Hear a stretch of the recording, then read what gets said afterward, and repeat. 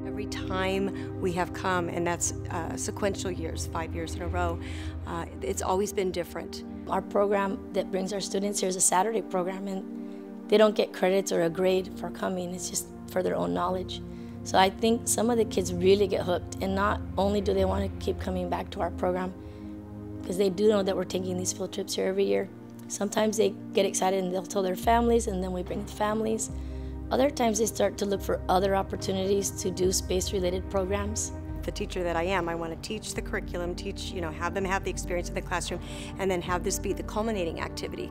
But one year, we started out coming here first. And I found that when we did it that way, that there was even a more rich conversation about what we were learning. I mean, we would read the book, and it wasn't just what we learned from the book, but we had this experience to draw into and form even a better understanding of astronomy. The curriculum that they have, there's several activities in there, so we usually choose a few before we come to kind of get the kids hooked. Then we come, and then we continue to do more activities after. And the students have done all kinds of things. They've written experiments, they've done research, they've done Jeopardy games. They've done their own videos where they try to video produce something space related. So there's lots of different learning opportunities that are connected to the experience of the planetarium.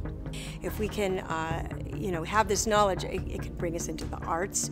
We have created, some of my kids went even one step further. We do nonfiction book reports, and I had several students that picked astronomy type books at their ability level, and they created a solar system. It was amazing. For us to come, I do have to write proposals.